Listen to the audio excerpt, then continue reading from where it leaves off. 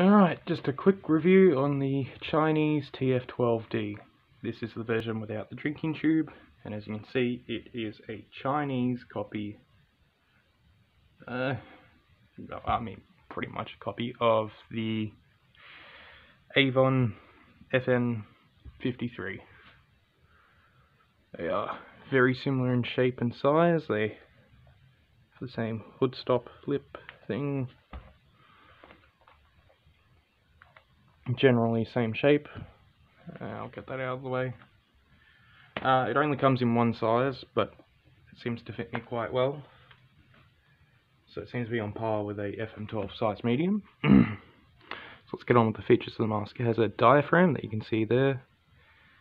It's alright, not the best diaphragm. There is a lot of dead space in here. Apparently it's intended to at some point have a VPU attachment. There's an exhale valve in there. It's slightly canted off to the side, there's another hole here meant for the drinking tube system.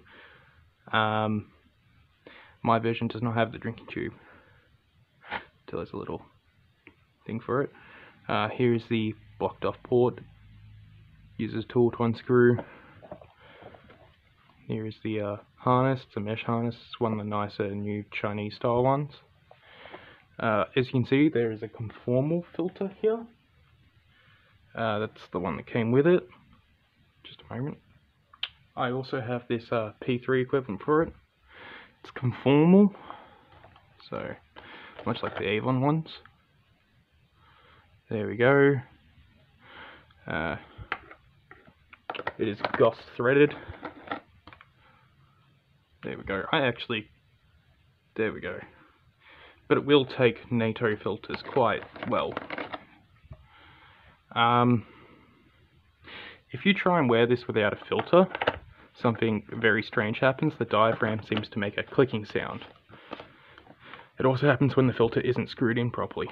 The eye lenses are quite large. They give you a good field of view. They will take M40 outserts if you want to put them on, for whatever reason. Just a quick look at the inside of the mask. You can see the diaphragm there. It's got a very thick oral nasal cup, very sturdy. The exhale valve somewhere down there. It's got valves, seated valves in there. It's hard to see, but yeah, they're in there. One on each side. The lenses are clamped in on both sides. This is a prototype, so it's not fully finished, as it doesn't have other sizes. It doesn't have any sort of insert system on it yet. There we go. I'll quickly put it on and speak with it. Just make sure the filter's on properly first. Yep, there we go. Now this is the voice diaphragm. It's not the best, but it's pretty good. It actually has one. It actually has one, unlike the FM53. It's quite easy to breathe through. Don't know what else to really say about it. It's comfy, although the nose cup does press on my nose a little more than I'd want. And the conformal filter is actually a little hard to breathe through.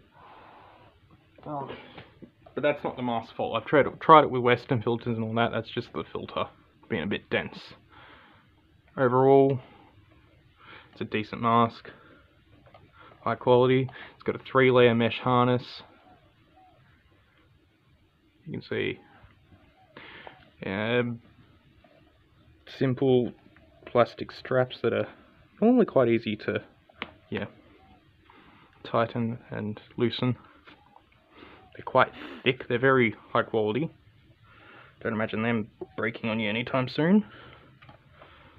But there we go.